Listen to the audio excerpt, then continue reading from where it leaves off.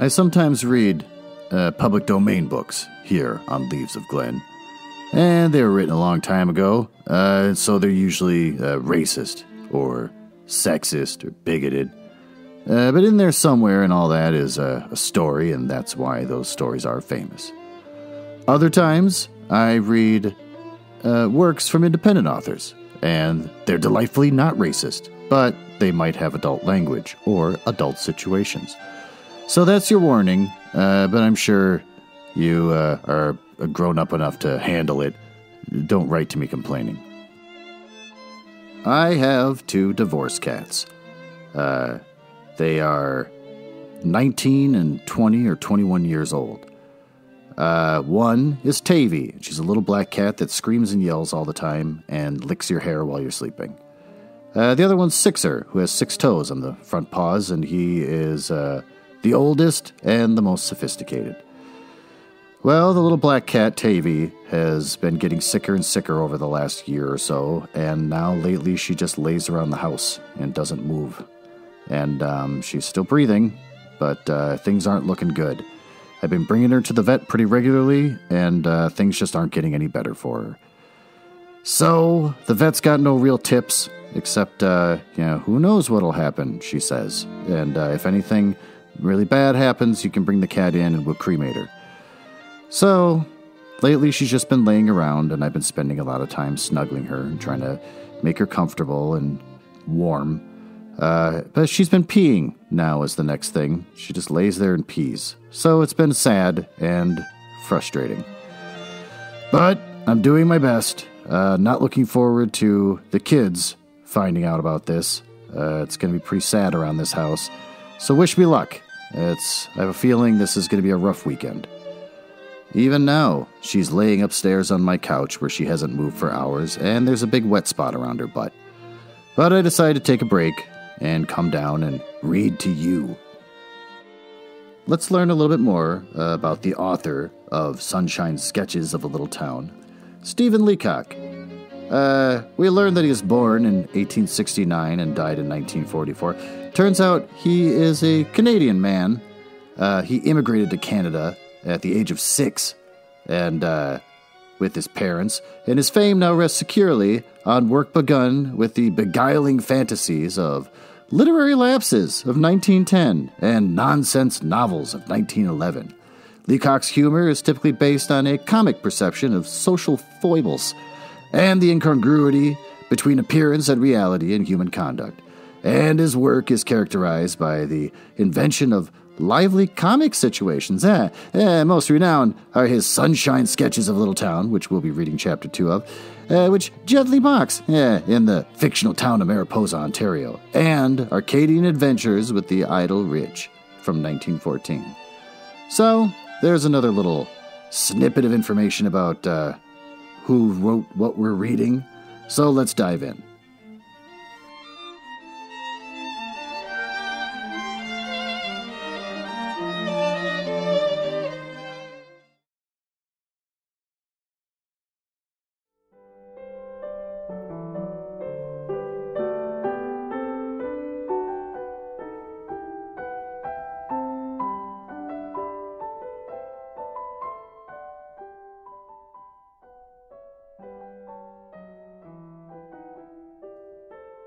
Chapter 2. The Speculations of Jefferson Thorpe. It was not until the mining boom, at the time when everybody went simply crazy over cobalt and porcupine mines of the New Silver Country near Hudson Bay, that Jefferson Thorpe reached what you might call public importance in Mariposa. Of course, everybody knew Jeff at his little barber shop that stood just across the street from Smith's Hotel. Everybody knew him, and everybody got shaved there. From early morning, when the commercial travelers off the 6:30 Express got shaved, into the resemblance of human beings, there were always people going in and out of the barbershop. Mullins, the manager of the Exchange Bank, took this morning shave from Jeff as a form of resuscitation. All right, with wet enough towels laid on his face to stew him, and with Jeff moving about in the steam, razor in hand, as grave as an operating surgeon. Then, as I think I said, Mr. Smith came in every morning, and there was a tremendous outpouring of Florida waters and rums, essences and Revieres and renovators, regardless of expense. What with Jeff's white coat and Mr. Smith's flowered waistcoat and the red geranium in the window and the Florida water and the double extract of hyacinth, whatever, the little shop seemed multicolored and luxurious enough for the annex of a sultan's harem. But what I mean is that, till the mining boom, Jefferson Thorpe never occupied a position of real prominence in Mariposa. You couldn't, for example, have compared him with a man like Galagatha Gingham, who, as undertaker, stood in a direct relation to life and death. Or to Trelawney, the postmaster, who drew money from the federal government of Canada and was regarded as virtually a member of the Dominion cabinet. Everyone knew Jeff and liked him, but the odd thing was that till he made money, nobody took any stock in his ideas at all. It's only after he made the, quote, cleanup that they came to see what a splendid fellow he was. Level-headed, I think was the term. Indeed, in the speech of Mariposa, the highest form of endowment was to have the head set on horizontally, as with a theodolite. Okay, as I say, it was when Jeff made money that they saw how gifted he was. And when he lost it. But still, there was no need to go into that. I believe it's something the same in other places, too. The barbershop, you will remember, stands across the street from Smith's Hotel and stares at it face to face. It is one of those wooden structures, I don't know whether you know them, with a false front that sticks up above its real height and gives it an air at once rectangular as imposing. It is a form of architecture much used in Mariposa and understood to be in keeping with the pretentious and artificial character of modern business. There's a red, white, and blue post in front of the shop, and the shop itself has a large square window out of proportion for its little flat face.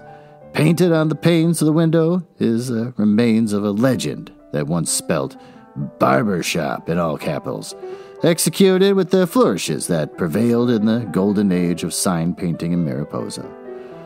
Through the window, you can see geraniums in the window shelf, and behind them, Jeff Thorpe, with his little black skull cap on, his spectacles drooped on his nose as he bends forward in the absorption of shaving. As he opened the door, it sets in violent agitation a coiled spring up above the bell that almost rings. Inside, there are two shaving chairs of the heavier electrocution pattern, with mirrors in front of them and pigeonholes with individual shaving mugs. There must be ever so many of them, 15 or 16. It is the current supposition of each of Jeff's customers that everyone else but himself uses a separate mug. One corner of the shop is partitioned off and bears the sign, hot and cold baths, 50 cents. There's been no bath inside the partition for 20 years, only old newspapers and a mop. Still, it lends distinction somehow, just as do the faded cardboard signs that hang against the mirror, with the legends Turkish shampoo, 75 cents, and Roman massage, $1. Ugh. They said commonly in Mariposa that Jeff made money out of the barber shop. He may have, and it may have been that turned his mind to investment. But it's hard to see how he could have. A shave cost 5 cents, and a haircut 15, or the 2 if you liked for a quarter. And at that, it is hard to see how he could make money, even when he had both chairs going and shaved first in one and then the other. You see, in Mariposa, shaving isn't the hurried, perfunctory thing that it is in the city. A shave is looked upon as a form of physical pleasure, and lasts anywhere from 25 minutes to 3/4 of an hour. In the morning hours, perhaps, there's a semblance of haste about it, but in the long quiet of the afternoon, as Jeff leaned forward toward the customer and talked to him in a soft, confidential monotone, like a portrait painter, the razor would go slower and slower, and pause and stop, and move and pause again, till the shave died away into the mere drowse of conversation. At such hours, the Mariposa barbershop would become a very palace of slumber. And as you waited your turn in one of the wooden armchairs beside the wall, with the quiet of the hour and the low drone of Jeff's conversation, the buzzing of the flies against the window pane, and the measured tick of the clock above the mirror, your head sank dreaming on your breast. And the Mariposa news packet rustled unheeded on the floor. It makes one drowsy, just to think of it, The conversation, of course, was the real charm of the place. You see, Jefferson's forte, or specialty, was information.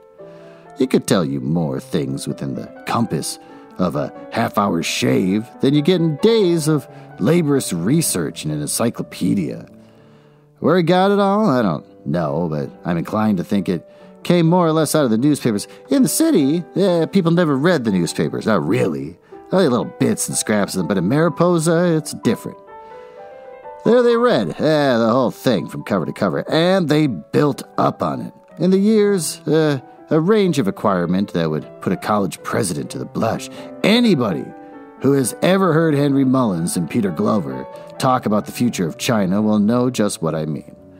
And, of course, the peculiarity of Jeff's conversation was that he could suit it to his man every time. He had a kind of divination about it. There was a certain kind of man that Jeff would size up sideways as he stropped the razor, and in whose ear he would whisper, I see where St. Louis has took 4 straight games off Chicago, and so hold him fascinated to the end. In the same way that he would say to Mr. Smith, I see where it says that this flying squirrel run a dead heat for the King's Plate. To a humble intellect like mine, he would explain in full the relations of the Kaiser to the German rich dog. But first and foremost, Jeff's specialty and way of conversation was finance and the money market. The huge fortunes that a man with a right kind of head could make. I've known Jefferson to pause in his shaving with the razor suspended in the air as long as 5 minutes while he described, with his eye half closed, exactly the kind of head a man needed in order to make a, quote, haul or a, quote, cleanup. It was evidently simply a matter of the head, and as far as one could judge, Jeff's own was the very type required. I don't know just at what time or how Jefferson first began his speculative enterprises. It was probably in him from the start. There's no doubt that the very idea of such things as traction stock and amalgamated asbestos went to his head, and whenever he spoke of Mr. Carnegie and Mr. Rockefeller, the yearning tone in his voice made it as soft as lathered soap. I suppose the most rudimentary form of this speculation was the hens. Yeah, that was years ago. He kept them out at the back of his house, which itself stood up a grass plot behind and beyond the barber shop. And in the old days, Jeff would say, with a certain note of pride in his voice, that the woman had sold as many as 24 eggs in a day to the summer visitors. But what with reading about amalgamated asbestos and consolidated copper and all that, the hens began to seem pretty small business, and in any case, the idea of 24 eggs at a cent apiece almost makes one blush. I suppose a good many of us have felt just as Jeff did about our poor little earnings. Anyway, I remember Jeff telling me one day that he could take the whole lot of the hens and sell them off, crack the money into Chicago wheat on margin, and turn it over in 24 hours. Yeah, he did it too. Only somehow, when it was turned over, it came upside down on top of the hens. After that, the hen house stood empty, and the woman had to throw away chicken feed every day. At a dead loss of perhaps a shave and a half, but it made no difference to Jeff, for his mind had floated our way already on possibilities of what he called, quote, displacement mining on the Yukon. So you can understand that when the mining boom struck Mariposa, Jefferson Thorpe was in it right from the very start. Why, no wonder it seemed like the finger of Providence. Here was the great silver country spread out north of us, where people had thought there was only a wilderness, and right at our very doors. You could see, as I saw, the night express going north every evening. For all one knew, Rockefeller or Carnegie or anyone might be on it. For there was great wealth of Calcutta, as the Mariposa newspacket put it, poured out at our very feet. So no wonder the town went wild! Exclamation point. All day in the street you could hear men talking of veins and smelters and dips and deposits and faults. The town hummed with it like a geology class on examination day, and there were men about the hotels with mining outfits and theodites and dunnage bags, and at Smith's bar they would hand chunks of rock up and down, some of which would run as high as 10 drinks to the pound. Ooh, the fever just caught the town and ran through it! Exclamation point. Within a fortnight, they put a partition down Robertson's coal and wood office and opened the Mariposa Mining Exchange. And just about every man on Main Street started buying a scrip. Then, presently, young Fizzlechip, who'd been the teller in Mullins Bank that everybody had thought was a worthless jackass before, came back from the cobalt country with a fortune and loafed around in the Mariposa house in English khaki and a horizontal hat, drunk all the time, and everybody holding him up as an example of what was possible if you tried. They all went in, and Jim Elliott mortgaged the inside of the drugstore and jammed it into Twin Tagami. Pete Glover at the hardware store bought Nippoa stock at 13 cents and sold it to his brother at 17 and bought it back in less than a week at 19. They didn't care. They took a chance. Judge Pepperley put the rest of his wife's money into Temis scamming common, and the lawyer McCartney got the fever too. Ooh, and he put every cent of his sister's possessed into the Tulip Preferred. And even when young Fizzlechip shot himself in the back room of the Mariposa house, Mr. Gingham buried him in a casket with silver handles, and it was felt that there was a Monte Carlo touch about the whole thing. They all went in, or all except Mr. Smith. You see, Mr. Smith had come down from there, and he knew all about rocks and mining and canoes and the North Country. He knew what it was to eat flour-baked dampers under the lee side of the canoe propped along the underbrush, and to drink the last drop of whiskey within 50 miles. Mr. Smith had mighty little use for the North, but what he did do was to buy up enough early potatoes to send 15 cartloads, lots into cobalt at a profit of $5 a bag. Mr. Smith, I say, hung back. But Jeff Thorpe was in the mining boom right from the start. He bought in on the Nippoa mine even before the interim prospectus was out. He took a block of 100 shares of Abitibi, okay, development of 14 cents. And he and Johnson, the livery stable keeper next door, formed a syndicate and got 1,000 shares of Metagami Lake at 3 1/4 cents, and then unloaded them on one of the sausage men at Netley's butcher shop at a clear cent per cent advance. Jeff would open the little drawer below the mirror of the barber shop and show you all kinds and sorts of cobalt country mining certificates. Blue ones, pink ones, green ones with outlandish and fascinating names on them. They ran clear from Mattawa to Hudson Bay. And right from the start, he was confident of winning.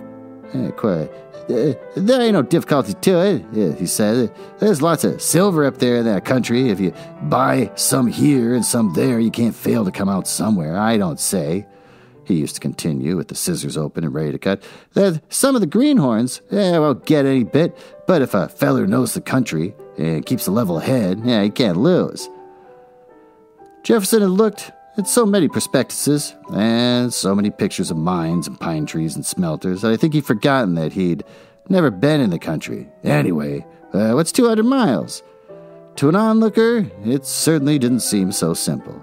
I never knew the meanings of the trickery of the mining business and the sheer obstinate determination of bigger capitalists not to make money when they might, till I heard the accounts of Jeff's different mines. Take the case of Corona Jewel. There was a good mine, simply going to ruin for a lack of common sense. She ain't been developed, Jeff would say. There's silver enough in her so you could dig it out with a shovel. She's full of it. But they won't get at her worker. Then he'd take a look at the pink and blue certificates of the Corona Jewel and slam the drawer on them in disgust. Worse than that was the Silent Pine. A clear case of stupid incompetence, utter lack of engineering. Skill was all that was keeping the Silent Pine from making a fortune for its holders. The only trouble with that mine, said Jeff, is they won't go deep enough. They followed the vein down to where it kind of thinned out, and then they quit. If they just go right into her good, then they get it again. She's down there all right. But perhaps the meanest case of all was the Northern Star. That always seemed to me, every time I heard of it, a straight case for criminal law. The thing was so evidently a conspiracy. "I bought her," said Jeff, "at 32, and she stayed right there tight, like she was stuck. Then a bunch of these fellers in the city started to drive her down, and they got her pushed down to 24. And I held on to her, and they shoved her down to 21. This morning, they've got her down to 16, but I don't mean to let go, no sir." In another fortnight, they shoved her, the same unscrupulous crowd, down to 9 cents. And Jefferson still held on. They're working her down, he admitted, but I'm holding her. No conflict between vice and virtue was ever grimmer. "She's at 6, said Jeff, "but I got her. They can't squeeze me." A few days after that, the same criminal gang had her down further than ever. "They got her down to 3 cents, said Jeff, "but I'm with her. Yes, sir. They think they can shove her clean off the market, but they can't do it. I've bought in on Johnson's shares and the whole of Netley's, and I'll stay with her till she breaks." So they shoved and pushed and clawed and her down that unseen nefarious crowd in the city, and Jeff held on to her as if they writhed and twisted at his grip. And then, well, that's just the queer thing about the mining business. Why, sudden as a flash of lightning, it seemed, the news came over the wire to the Mariposa Newspacket that they had struck a vein of silver in the Northern Star as thick as a sidewalk, and that the stock had jumped to $17 a share. And even at that, you couldn't get it, and Jeff stood there, flushed and half staggered against the mirror of the little shop, with a bunch of mining scrip in his hands, and it's worth $40,000. Excitement! Exclamation point. Is all over the town in minutes. They ran off news extra at the Mariposa Newspacket, and in less than no time there wasn't standing room in the barber shop. And over in the Smith's Hotel, they had 3 extra barkeepers working on the lager beer pumps. They were selling mining shares on the main street in Mariposa that afternoon, and people were just clutching for them. Then at night, there was a big oyster supper in Smith's Cafe, and speeches and Mariposa band outside. And the queer thing was that the very next afternoon was the funeral of young Fizzlechip. And Dean Drone had to change the whole text of his Sunday sermon at 2 days' notice for fear of offending public sentiment. But I think that Jeff liked best of it was all the sort of public recognition that it meant. He'd stand there in the shop, hardly bothering to shave, and explain to the men in the armchairs how he held her. Oh, and how they shoved her and clung to her, and what he said to himself, the perfect Iliad while he was clinging to her. The whole thing was in the city papers for a few days after, with a photograph of Jeff taken specifically at Ed Moore's studio upstairs from Netley's. It showed Jeff sitting among palm trees, as all mining men do, with one hand on his knee and a dog, one of those regular mining dogs, at his feet, and a look of piercing intelligence in his face that would easily account for $40,000. I say that the recognition meant a lot to Jeff, for its own sake.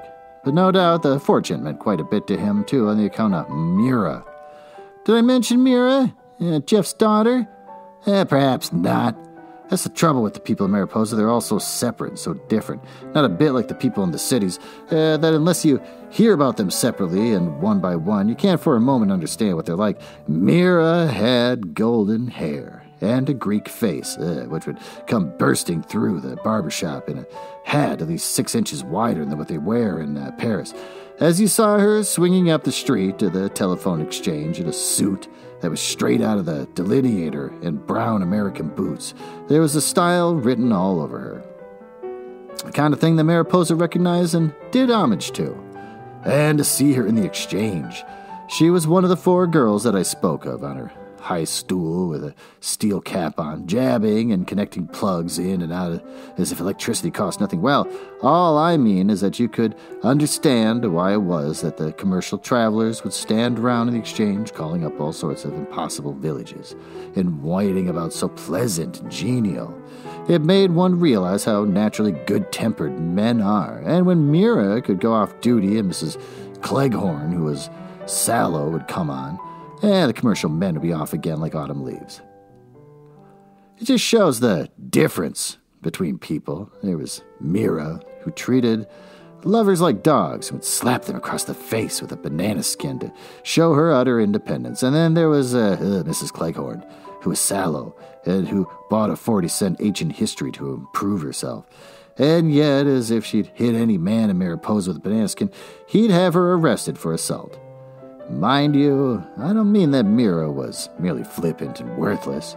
Not at all. She was a girl with any amount of talent. You could have heard her recite The Raven at Methodist Social. Simply genius. And when she acted Portia in the trial scene of The Merchant of Venice at the high school concert, everyone in Mariposa admitted that you couldn't have told it from the original.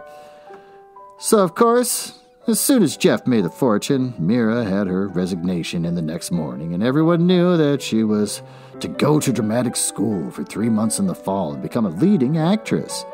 But as I said, the public recognition counted a lot for Jeff. The moment you begin to get that sort of thing, it comes in quickly enough. Brains, are recognized right away. That was why, of course, within a week from this, Jeff received the first big packet of stuff from the Cuban Land Development Company with colored pictures of Cuba and fields of bananas and haciendas and insurrectos with machetes and heaven knows what. They heard of him somehow. It wasn't for a modest man like Jefferson to say how. After all, the capitalists of the world are just one and the same crowd. If you're in it, you're in it. That's all. Jeff realized why it is, of course, men like Carnegie and Rockefeller and Morgan all know one another. They have to. For all I know, this Cuban stuff may have been sent from Morgan himself. Some of the people in Mariposa said yes, others said no. There was no certainty. Anyway, they were fair and straight, this Cuban crowd that wrote to Jeff. They offered him to come right in and be one of themselves. If a man's got the brains, you may as well recognize it straight away. Just as well write him to be a director now as to wait and hesitate till he forces his way into it. Anyhow, they didn't hesitate. These Cuban people that wrote to Jeff from Cuba, or from the post office box in New York, it's all the same thing. Because Cuba, being so near to New York, the mail is all distributed from there. I suppose, some financial circles, they might have been slower. Wanted guarantees of some sort and so on, but these Cubans, have got a sort of Spanish warmth of heart that you don't see in businessmen in America, and that touches you. No, they asked no guarantee. Just send the money wherever by express or by bank draft or check, and they left entirety to oneself as a matter between Cuban gentlemen. And they were quite frank about their enterprise. Bananas and tobacco in the plantation district reclaimed from the insurrectos. You can see it all there in the pictures. Tobacco plants and the insurrectos, everything. And they made no rash promises, just admitted straight out that the enterprise might realize 400% or might conceivably make less. There's no hint of more. So within a month, everyone in Mariposa knew that Jeff Thorpe was in Cuban lands. And would probably clean up $500,000 by New Year's. You wouldn't have failed to know it. All around the little shop, there were pictures of banana groves in the harbor of Havana, and the Cubans in white suits and scarlet sashes, smoking cigarettes in the sun, and too ignorant to know that you can make 400% by planting a banana tree. I liked it about Jeff that he didn't stop shaving. He went on just the same, even when Johnson, the livery stableman, came in with $500 and asked to see if the Cuban board of directors would let him put in. Jeff laid it on the drawer and then shaved him for 5 cents in the same old way. Of course, he must have felt proud when, a few days later, he got a letter from the Cuban people from New York accepting the money straight off without a single question and without knowing anything more of Johnson except that he was a friend of Jeff's. They wrote most handsomely. Any of friends of Jeff's were friends of Cuba. All money they might send would be treated just as Jeff's would be treated. One reason, perhaps, why Jeff didn't give up shaving is because it allowed him to talk about Cuba. You see, everyone knew in Mariposa that Jeff Thorpe had sold out of cobalts and had gone into Cuban-revenated lands. And that spread around him a kind of halo of wealth and mystery and outlandishness. Oh, something Spanish. Perhaps you've felt it about people that you know. Anyhow, they asked him about the climate and the yellow fever and what the, Negroes were like and all that sort of thing. This Cuba, it appears, is an island, Jeff would explain. Of course, everybody knows how easily islands lend themselves to making money. And for fruit, they say it comes up so fast you can't stop it. And then he would pass into details about the hash enders and the resurrectos and technical things like that till it was thought a wonder how he could know it still. It was realized that a man with money has got to know these things. Like a Morgan and Rockefeller and all these men that make a pile. They know just as much as Jeff did about the countries where they make it. It stands to reason. Did I say that Jeff shaved in the same old way? Yeah, not quite.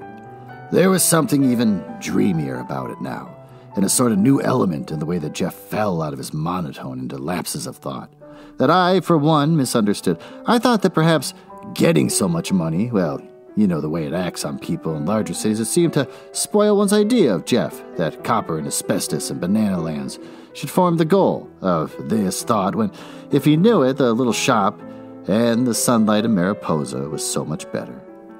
In fact, I had perhaps borne him a grudge for what seemed to me his perpetual interest in the great capitalists. He always had some item out of the paper about them. I see where this here Carnegie has give $50,000 for one of those observatories, he would say. And another day he would pause in the course of shaving and almost whisper, "Did you ever see this Rockefeller?"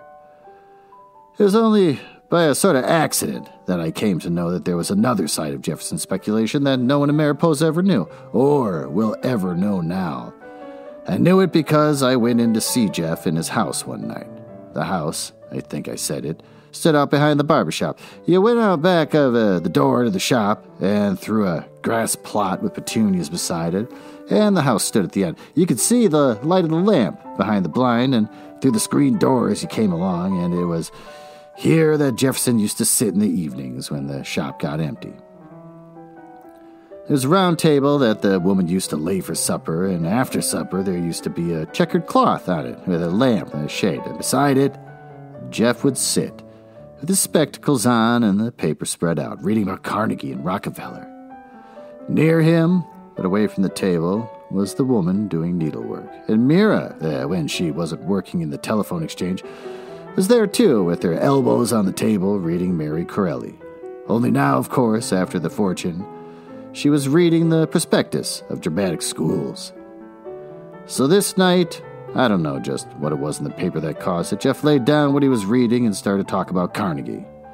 This Carnegie, I bet you, would be worth, said Jeff, closing his eyes in calculation, as much as perhaps $2 million if you were to sell him up. And this Rockefeller and his Morgan, either of them, to sell them up clean would be worth another couple million. I may say, in parentheses, that it was a favorite method in Mariposa if you wanted to get at the real worth of a man, to imagine him clean sold up, put up for auction, as it were. It was the only way to test him. And now look at them, Jeff went on. They make their money, and what do they do with it? They give it away. And who do they give it to? Why, to those who don't want it, every time. They give it to those professors and to those who do research and that. And do the poor get any of it? Nah, not a cent, and never will. I tell you, boys, Jeff continued. There were no boys present, but in Mariposa, all really important speeches were addressed to an imaginary audience of boys. I tell you, if I was to make $1 million out of this cubie, I'd give it straight to the poor. Yes, sir, divide it up into 100 lots of $1,000 each and give it to the people that hadn't nothing. So always after that, I knew just what the bananas were being grown for. Indeed, after that, though Jefferson never spoke of his intentions directly, he said a number of things that seemed to bear on them. He asked me, for instance, one day, how many blind people would it take to fill one of these blind homes, and how a feller could get a hold of them. Another time, he asked whether if a feller advertised for some of these incurables, a feller would get enough of them to make a showing. I know for a fact that he got Nivens, the lawyer, to draw up a document.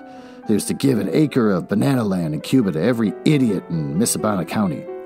But still, what's the use of talking of what Jeff meant to do? Nobody knows or cares about it now. The end of it was bound to come. Even in Mariposa, some of the people must have thought so. Else how was it that Henry Mullins made such a fuss about selling a draft for $40,000 on New York? And why was it that Mr. Smith wouldn't pay Billy, the desk clerk, his back wages when he wanted to put it into Cuba? Oh, yes, some of them must have seen it. And yet when it came, it seemed so quiet, ever so quiet. Not a bit like the Northern Star Mine and the Oyster Supper and the Mariposa Band. It was strange how quiet these things looked the other way around. You remember the Cuban land frauds in New York and Porfirio Gomez shooting the detective, and him and Maximo Morez getting clear away with $200,000? No, of course you don't. Why, even in the city papers, it only filled an inch or two of type, and anyway, the names were hard to remember. That was Jeff's money, part of it. Mullins got the telegram from a broker or someone and showed it to Jeff just as he was going up the street with an estate agent to look at a big empty lot on the hill behind the town. The very place for these incurables.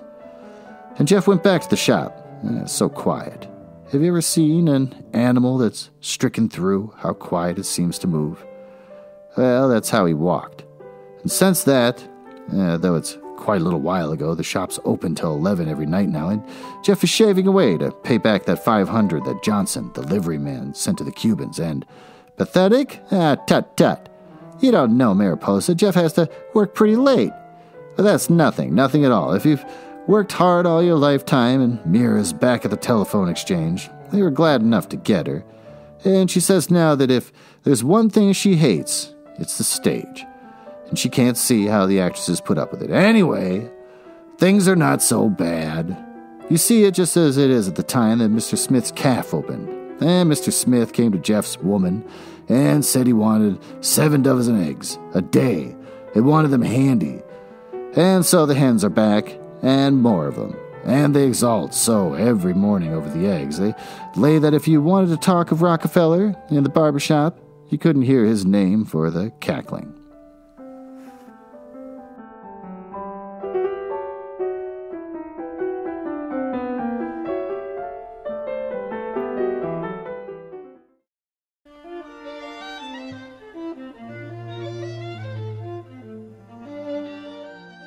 Remember Garrison Keillor?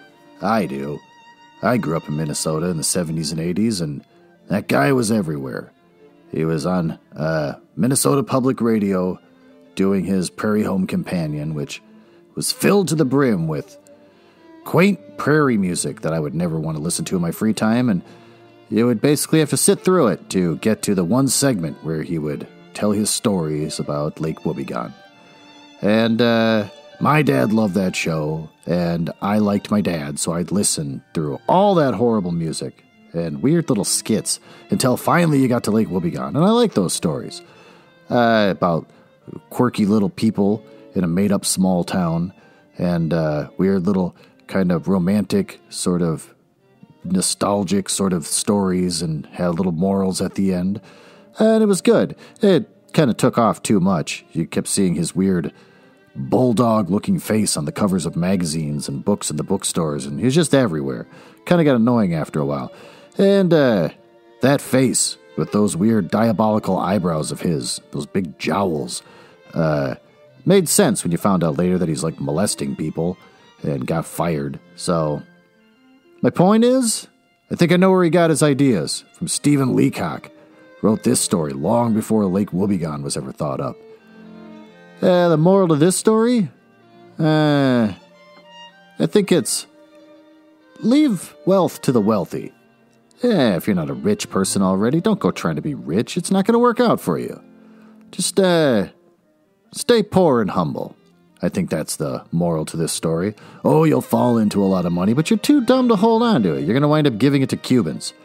And you want to spend it on things like, gross, the poor. And the people who are needy. So, I think this is a good place to wrap up. I've got the healthy cat has been upstairs meowing at me during this whole recording, which makes me terrified that it's trying to alert me to something horrible with the unhealthy cat. So I should get going. So I'll be back next week with Chapter 3. Thanks for listening.